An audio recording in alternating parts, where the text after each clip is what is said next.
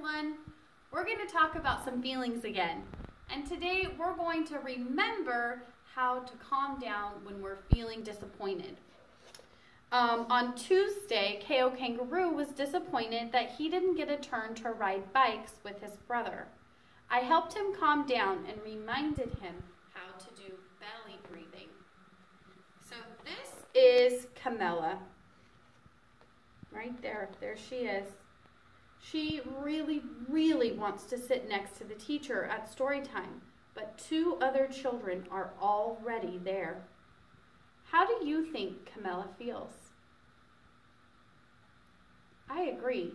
I think she feels disappointed or sad or mad or maybe even all of those feelings at the same time.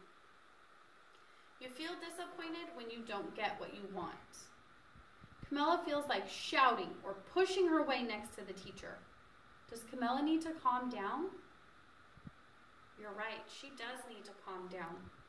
What can she do to calm down? That's amazing, you guys remembered all of that.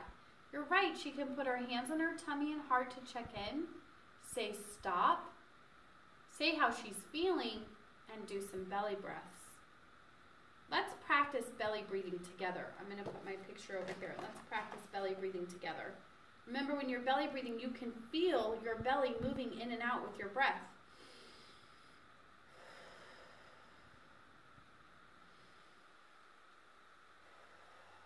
Those big belly breaths feel so good. I can understand how they help us calm down, because even when I'm not upset, they make my body feel good. Now let's pretend to be Camilla and practice calming down together. Are you ready? Let's practice the whole calming down. So we're going to check in.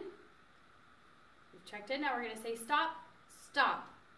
I feel disappointed. Belly breaths.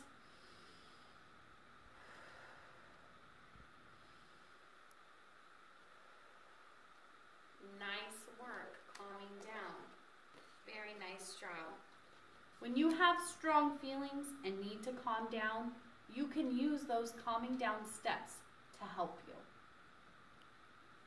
I hope that you have lots of happy feelings, but when you have uncomfortable feelings, I know that you know how to calm down. I'll see you next time. Bye.